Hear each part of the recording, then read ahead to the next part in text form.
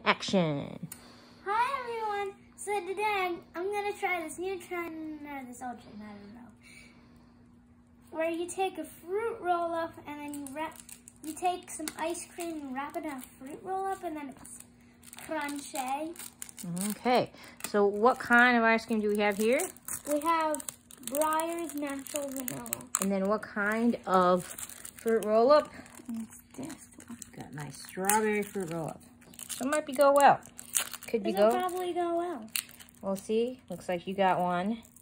It's like a mixture of it. I don't know. Ugh. Come on, I gotta.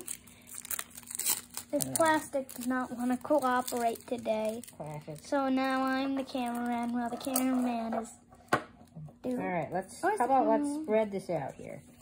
Like that. And then maybe we could like put the ice cream in it, I guess. All right. Here we go, ice cream. I think we'll do two versions of this. We'll do one version where we'll put the ice cream in it. All right, one scoop. Now wrap that, Scott. And then we'll do another version. Well, we'll just put it in the freezer.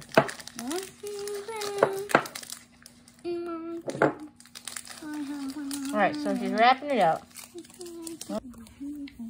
So as you see, the video, it's worked. All right, Scott, let me see you do a crunch.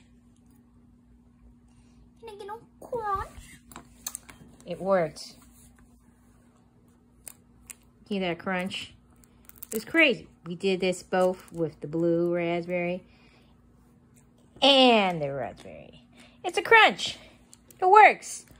So as you see, the hack somehow works.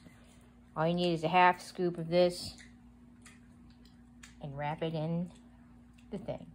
All right, we'll try this again. We tried it and we messed up. Once again, Scarlett, what do we say at the end of our videos? Bye, everyone.